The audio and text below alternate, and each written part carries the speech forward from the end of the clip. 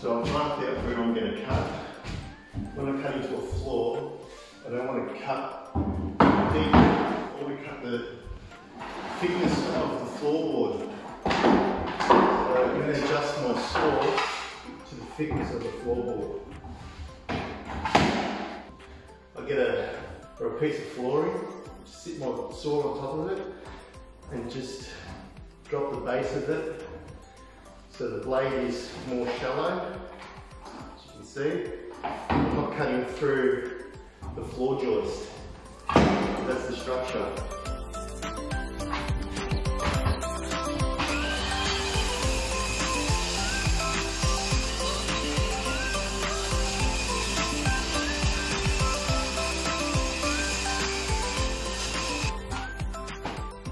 I've cut directly over the top of the floor joist. So this floor is supported, this side is supported, this one I'm going to lift up. And we'll see what's going on underneath this wall and why it's dropped so much.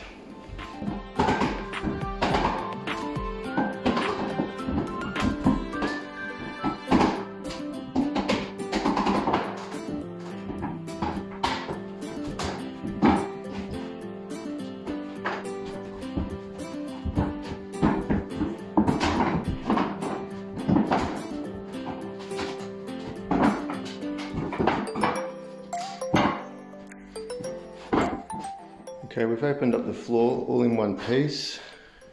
A little bit of damp. You can see from the way the soil is, it's dried out a lot and then got wet and dried and got wet. So got to work out where that water's coming from, because that's not a good sign. Could be one of the storm water pipes is broken and water's running underneath the house. It normally doesn't sink like that, so it's got to be a contributing factor. The brick pier, it's right under the wall on the corner, and it's sunk a lot just here on this door.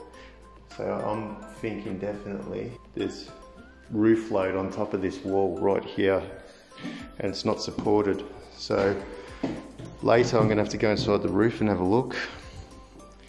And then if that's the case, I'm going to have to jack that up in the corner and put a concrete stump just to take the load. I managed to sneak down this little hole here.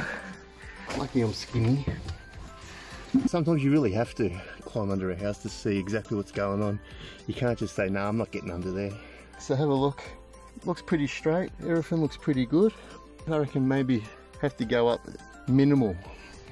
Now have a look at that. The brick wall is not built straight and the floor is on an angle. Now here, this wall, there's no vents, mainly because there's a concrete slab there. But really you should have vents, as many vents as possible. Keep air circulation, but it's actually not too bad under here. Seems a little bit damp, you know, like the ground sort of looks wet, but when you touch it, it's not wet. This one here is the one that's going to have to be lifted up, especially right here at this point. It's dropped heaps, and I reckon it's because they've put load on it. It's all going to have to be lifted up a couple of mil.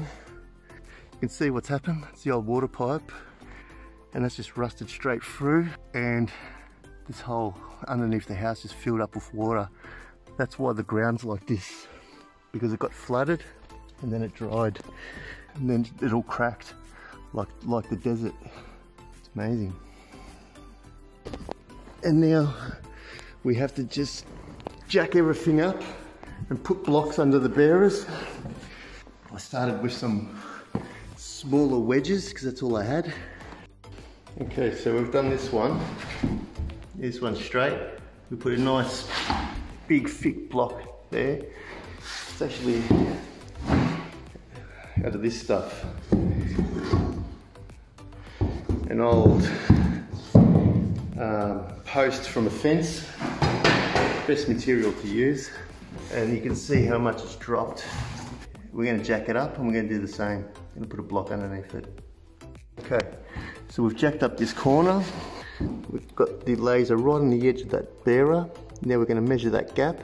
We'll cut a small block to fit perfectly in there, and then we'll let it back down again. Then that's done.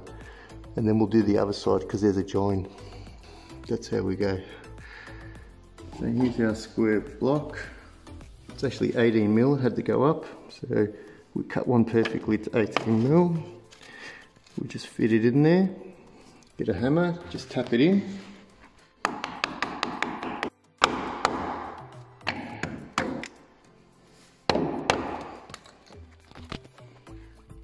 That's got it all the way to the end. And then we just let the jack down. And that's it. Ends up nice. Now we'll do the other side of that bearer to make it even, and then we'll work our way back. We'll go to the next one. We'll repeat the same process. Okay, so we've got the next one ready. It's all jacked up. It's the right level. Got our block. So we're just going to put it in there.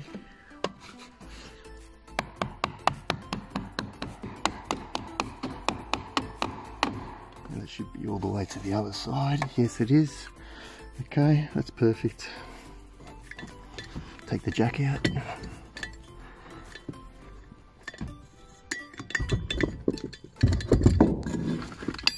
And that's done. It's completed.